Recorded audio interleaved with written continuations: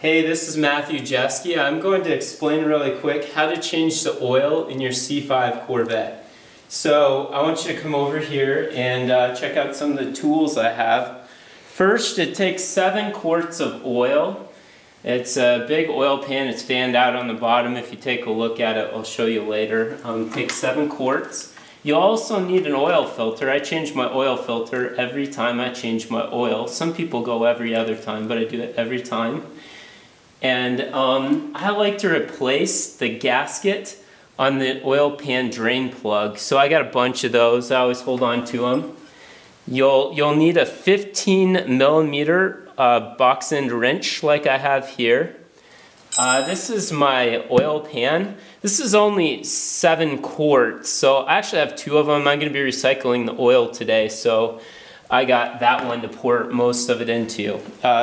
Another thing you see I have here is really nice, is oil Zorb. If you can get your hands on some oil Zorb, go ahead and pick that up. You'll really save yourself a lot. I put a fender cover on here on the side of the car to make sure I don't scratch it up while I'm leaning in to change the oil.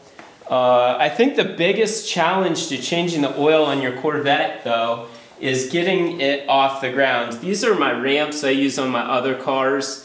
Unfortunately, the Corvette is too low a profile to get on them, so I had to jack the car up and set it on the ramps. And when I did that, if you get down here, you can see I made this special rubber gasket. You gotta get down lower. This is a jack puck. No, up. This is a jack puck I made from a hockey puck, and it keeps from scratching the body panels, and these cars are actually designed, there's a notch to fit those into. So I have 4 of those I use to get the car off the ground. When I'm changing the oil like this too, you always want to make sure your rear wheels are chucked.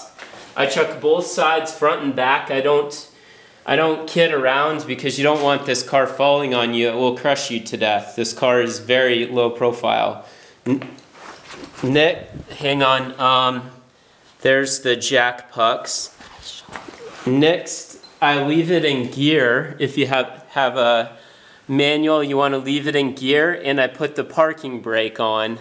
I don't kid around. I do every little thing I can to make sure that it's going to be okay. So typically I use this big guy to catch my oil. It works really well.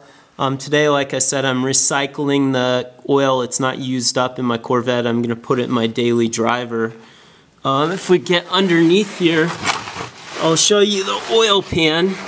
The first thing I'll do is I'll take off the drain plug here. It takes a 15 millimeter socket again. And then we have the oil filter back here, which I'll take off. You can simply undo those by hand many times, or you should be able to. If not, you might need to pick up a special wrench, but typically I just grunt and groan until I get it off by hand. If you have a shop put these on, they always over tighten them and mess stuff up. So that's pretty boring watching it drain. I'll get to that and then we'll show you what to do next. Okay, so this is where the excitement really begins. There's a problem with the Corvette in changing oil, and that is it's so low to the ground that you can't drain the oil pan. And the drain plug is at the front of the pan. So in order to drain all the oil, you have to level the car or slope it towards the front so it'll come out of the pan. So I actually have it on a jack in the back here, and I'm tilting the car up to drain the oil, which is not a very comfortable thing to do, but I am very particular about who works on my cars, so it works, and you just got to be patient and really, really careful when you do this. Now let's pull that back out, see where the oil is, and it's pretty well changed. I think we're pretty empty. Okay. So I've got everything drained out of the car. It takes quite a while. Now I've hand tightens the oil filter. You want to tighten it nice and snug by hand. You don't, after you wet the gasket, I just dip it in the old oil, stick it up there and hand tighten it real good. And then I'm going to hand tighten with a wrench, not too tight. I'm sure there's a torque spec, but I just make it snug with a 15mm wrench. And you can see me do that right now. I don't grunt or groan or anything like that. Make sure I go the right way. There we go.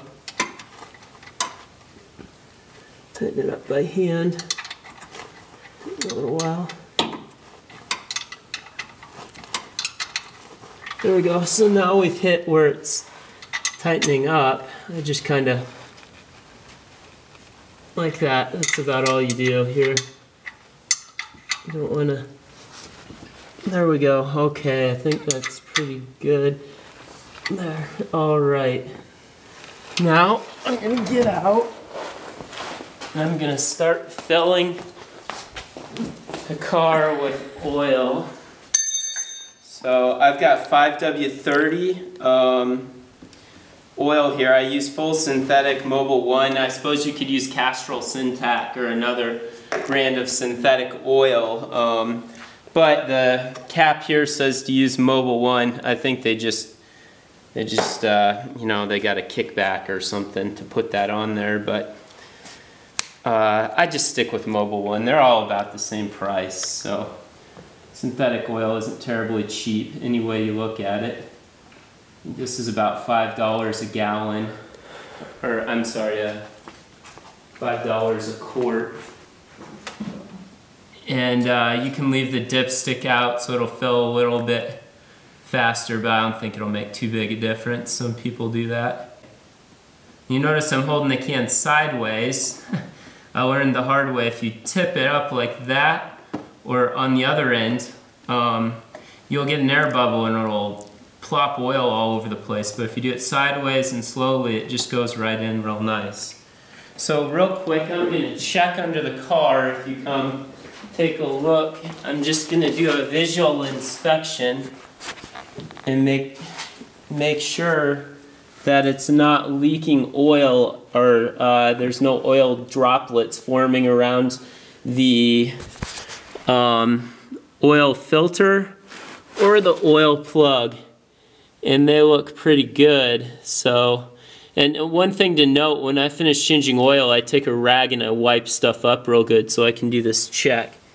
And what I do is I want to get it to a point where I know I have enough oil in there I can start the car without a problem, because I want to start the car in a few minutes, and I'm gonna make sure that the oil pump, when we get under oil pressure, start building oil pressure, doesn't push oil out because we didn't tighten things right.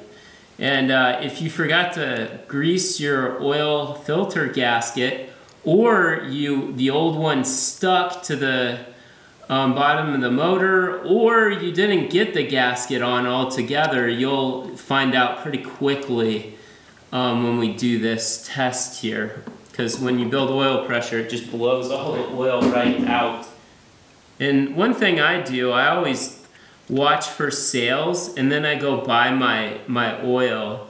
You can go to your Checker or your AutoZone or your O'Reilly, and then ask them to mail you their flyer, because that'll save you, that'll save you a little bit of money. If you got a year's worth of oil, you can save 10-15 bucks, and I think it makes it easier because you don't have to drive back and forth to the store all the time. I keep a little supply in my garage. Let's go back in here, pull it back out. Okay, now we're up. If you can see where my thumb's at, the add mark the full is right there, and the add is down here. We're right in the middle of it, just about middle towards the top. So we're good enough to start the car, and you're gonna probably have to add a hair more oil once we get the car leveled out, because the oil pump will pump the oil into the oil filter and fill it up. So I'm going to fire up the car, and then we're going to look for a leak with the motor running in those same spots. The oil plug and the oil filter. So just 1 second here. First things first, when you fire the engine up, it's going to start pretty quick, and you're going to look at the oil filter or the oil pressure gauge here, and you can see my oil pressure sending unit isn't exactly accurate, but we are building pressure and things are good there. So I'm going to look underneath the car really quick and make sure that I'm not leaking, just do a visual inspection. And we look good on the drain pan there, on the plug, and then we look good on the filter. If you don't have that right, it'll be gushing out oil everywhere right now because the filter's under pressure. The drain plug will just drip slowly. Now I just have to get the car off the jack, off the ramps, and then level it out and check everything once more again and top the oil off. And that's about all there is to changing the oil in your Corvette.